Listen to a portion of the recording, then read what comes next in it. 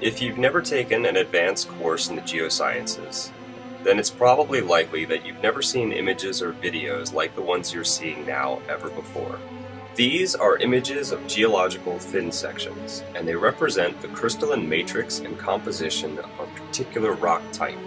In the past, the only way to see spectacles such as these would have been to cut and polish a rock so that it becomes paper thin, and then you would have to place it on one of these. This is a polarizing or petrographic microscope, and it is distinguished from the more usual biological microscope in that it is equipped with a rotating stage and two polarizing filters, one below the sample and the other above it. The problem is, this microscope is expensive, and the reason why you've never seen images or videos like these is because you've never been in a position where you could have afforded one of these. And this is a problem considering that many of the most intimidating subjects taught to students related to chemistry, biology, and physics can be taught and understood in the context of geology.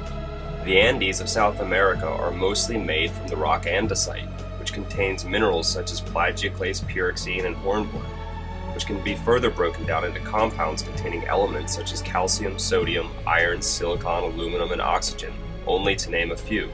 This is one logical approach to instructing young students the basics behind atoms. Similarly, much of what we know about evolution comes from fossils found in the rock record. These rocks contain minerals, structures, and other depositional features that provide information about the origin and time of formation. And this is a throughway to plate tectonics, which is one of Earth's greatest natural examples of popular mechanics and physics.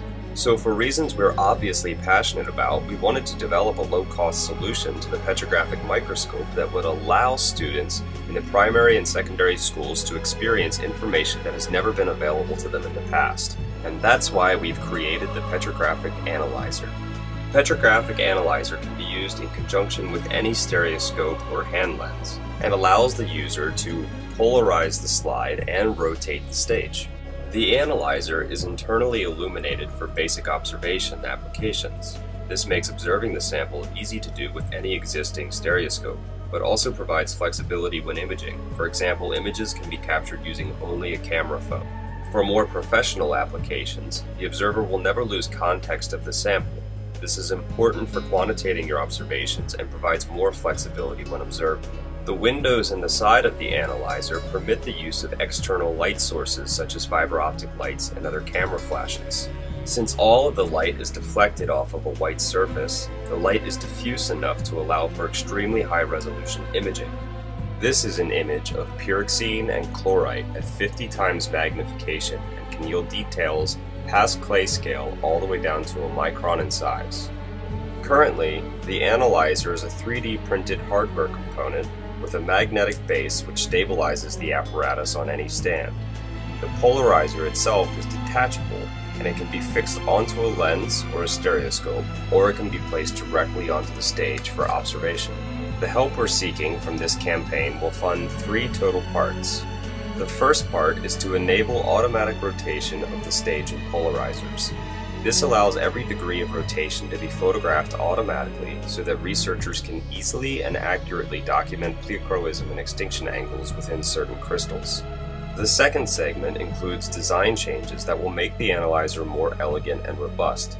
We intend to produce the analyzers from aluminum, which allows for smoother mechanics and provides a much sturdier platform. The third segment is less of an improvement to the technology, but more of an improvement towards the availability. The analyzer will be priced low enough to reach students in the primary and secondary education levels, but the supply of thin sections and samples is extremely low. We kindly ask you to please donate any old or unused thin sections lying around that no longer serve your purpose. We will assemble all donations and put together kits of igneous, metamorphic, and sedimentary rocks in thin sections, and then donate them to anyone purchasing the analyzer for educational purposes. Even if your thin sections are missing labels, we will take the time to identify the samples for you. On behalf of Macroscopic Solutions, we thank you for your generous support as we continuously strive to inspire discovery and support the education of our students pursuing fields in science, technology, engineering, and mathematics. We strongly believe that it's observations such as these that remind our students about the curiosities they have about our natural world.